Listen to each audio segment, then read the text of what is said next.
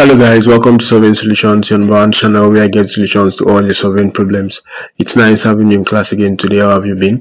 On today's tutorial, we are going to show you how to get flow direction and flow accumulation using ArcGIS Pro, and then we are going to use a digital elevation model for this task. Right, good. So simply put, the direction is the direction the water will flow naturally over a surface, right? Good. So it's actually gotten from a digital elevation model.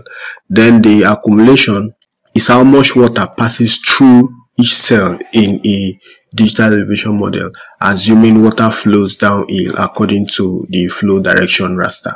So the flow direction raster will give us the flow accumulation. So let's see a better symbology for this. Okay, now we come to geoprocessing, and then first of all let us try to fill our DEM. So we search for fill, right? Good. So it fills the sinks in that raster, which is the digital elevation model. So the output, let's leave it as default as it is, and then we run.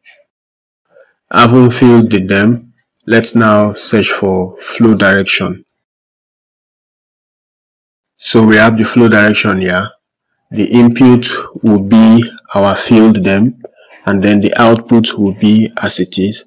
And then let's use this flow direction type, which is the D8, right? Good. So if you use the information here, you are going to see description about each of them, right? Good.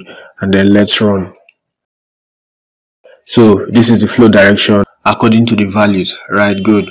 So each cell in this raster grid is assigned a value indicating which of its 8 neighboring cells using the D8 method which we selected water will flow into based on what the deepest descent, right? Good. So we have about 8 of them here.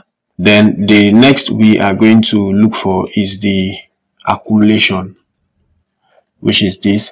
Creates a raster of accumulated flow into each cell. Then the flow direction will be an input, and then we are still using the D8, and then we click on run. Good. So we have the flow accumulation here. So each cell in this output raster shows the total number of upstream cells that flows into it, right? Good. Based on the flow direction raster. Now going further, we are going to use this to generate some results in hydrology, like the stream network, drainage patterns, drainage density, and the rest of that. But this is just like a foundation for you to understand how to get the flow direction and then the flow accumulation. So thanks for coming to class. We hope we have provided solution to this particular problem.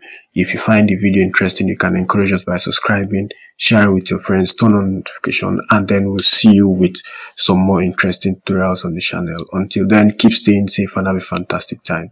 Bye.